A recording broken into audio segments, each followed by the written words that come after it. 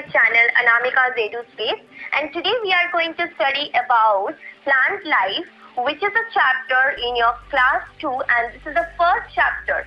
So here we are going to study about different types of plants. So there are different types of plants found all over the earth. Some are big plants while some are small plants. Some plants have soft stem while some have hard and woody stem. Okay, so let's move ahead.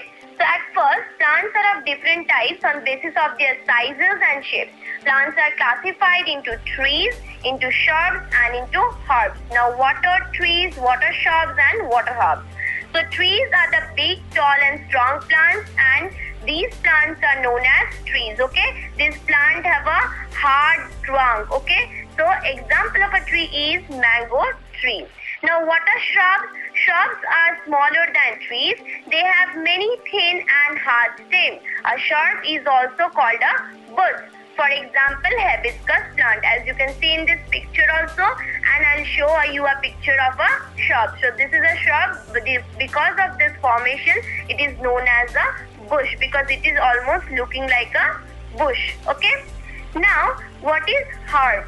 So herbs are very small and big plants, and they have thin and soft stems.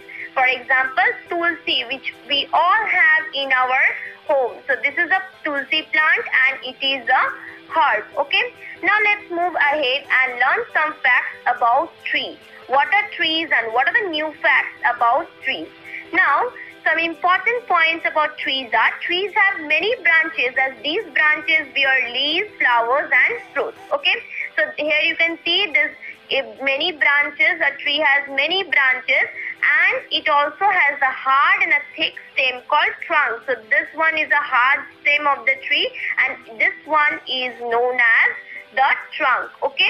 Now the tree trunks are covered with hard skin called bark. Okay. Now this brown skin or the outer covering which you can see, this brown color skin is known as the bark of the tree. The bark protects the tree and it protects the stem. Okay. Now there are two types of trees. One is evergreen trees and one is deciduous trees. Now the evergreen trees are such trees which keep their leaves all year round. That is, they are always green. But deciduous trees, sometimes they annually shed their leaves. So these are known as the deciduous trees. Now evergreen trees are always green, and the example of these trees are pine tree. Okay, and the deciduous trees example is oak tree, which annually shed their leaves. Okay, now let's move ahead. This is a money plant. Now this is a type of a climber. Okay, so trees are not only, that is plants are not only divided into trees, shrubs and herbs, but they are also divided into climbers and creepers. Now what are climbers and what are creepers? Plants which cannot grow straight up as they have weak stems, and so they take the support of the walls and the stick of the other plants to climb up. They are known as climbers. That is, the money plant is taking the help of this stick to climb up. Okay, they are just crawling on the stick and they are climbing up straight. So these are known as climbers, as they are climbing up with the help of a stick. For the example, a plant named climber is money plant. Okay, now grape, pea, these are also falls under the climbers. Now what are creepers? Plants which grow along the ground as they have weak stems and cannot go upright are known as creepers. That is, they cannot climb up and they crawl in the ground. So these are known as creepers. You can see the example of a creeper and you can see the diagram. It is a pumpkin plant. Okay. Now here is the picture of a creeper and it is a pumpkin plant, as you can see in the picture. Now let's move ahead. Where do plants live? This is the next topic. Now plants can be found both on land and in water. Now name two land plants. Two land plants are rose plant, you can see in your garden only, and you can also find a mango tree. So both easy two examples of land plant are rose plant and mango tree. Now two water plants are water lily. We can easily see it in the surrounding where you will find in the water body in a pond, you can find this water lily. And we also are frequent with lotus. So what are lotuses? These lotuses are one type of water plant.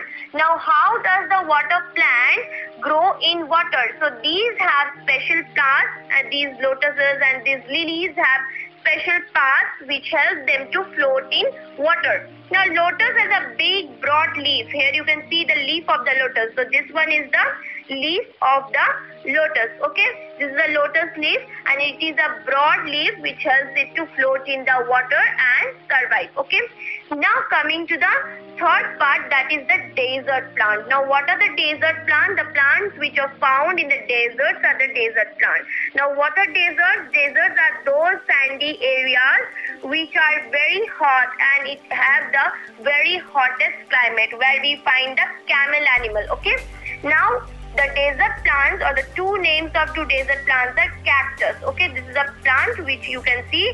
This is a cactus plant which have many thorns in it. Okay, now next example is date plum. We often have this fruit, that is date fruit. So this is the plant of that fruit. Okay, so this is a date plum. Now moving ahead, now we'll study about different parts of a plant. Now what are the different parts of a plant? Different parts of a plant are starting from root, then stem, then leaf, then flower, then fruit, and then bud. Okay, now root. What is root? So roots are that part of the plant which remains in the underground. Okay, now the root fixes the plant to the ground and also absorb water and nutrients from the soil. Now stem. Second part is stem. What is the function of the stem? It carries water and nutrients from the roots to different parts of the plant. It also bears the branches. Now these branches also bears the leaves, the buds, the flowers, and the fruits. Okay, so let's study about leaves. So leaf is called the kitchen of the plants because it makes food for the plants with the help of air, water, and sunlight. Okay, so that's why leaf is called the kitchen, because leaf is preparing the food for the plant. Now coming to the flowers. The flowers are the most colorful part of a plant.